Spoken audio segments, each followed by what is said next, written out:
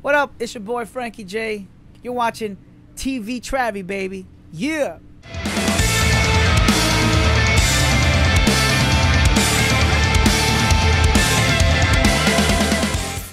What's up? I'm Travis. We are with the man Frankie J, just chilling on the couch. He just went up there and performed. He killed it. The crowd loves you, my man. Man, I appreciate those kind words, man. Thank you, man. I had fun. Every time that I go on stage, I always try to have, the adrenaline rush flowing through, through my body, my veins, man, just to get ready for the crowd. Because you never know if the crowd is gonna need some kind of an amp, you know what I mean, just to kind of get the energy flowing. So might as well just be already energetic.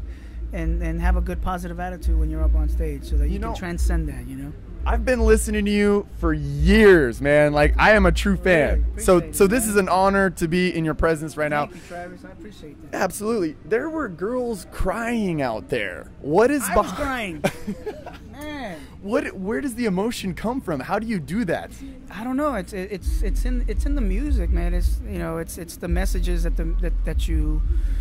that you transcend through your music, and a lot of the songs that I've written in my career have been always those heartfelt records, and stories that are just very touching, man. And Don't Want to Try, which is one of them. Daddy's Little Girl was another one. Yeah.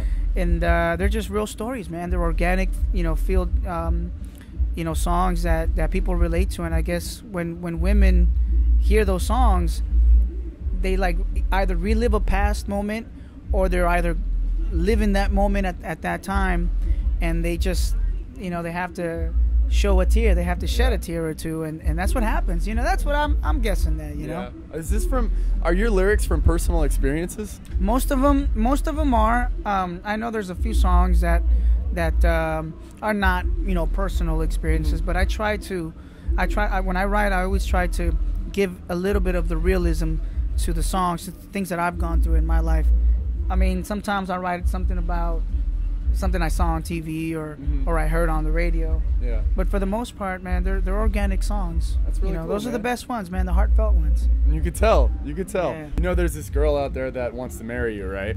Oh man, for real? Oh, cute blonde girl. She's like, tell Frankie I want to marry him. And I said, well, I'll let him know, and if you feel like proposing and he's down, then Well, she's gonna have to have a very heart-to-heart conversation with my wife. Right. I think she's gonna have to ask her, can I marry your husband? I don't think she's gonna like that idea very Probably not.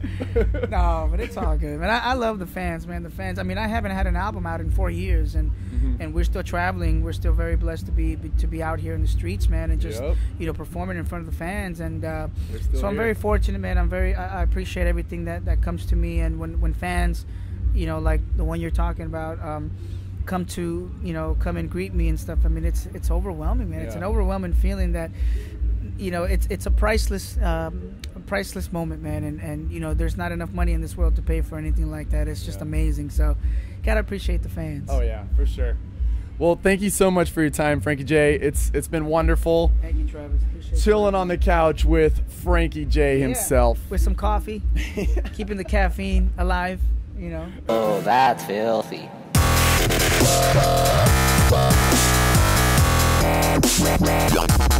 Filthy.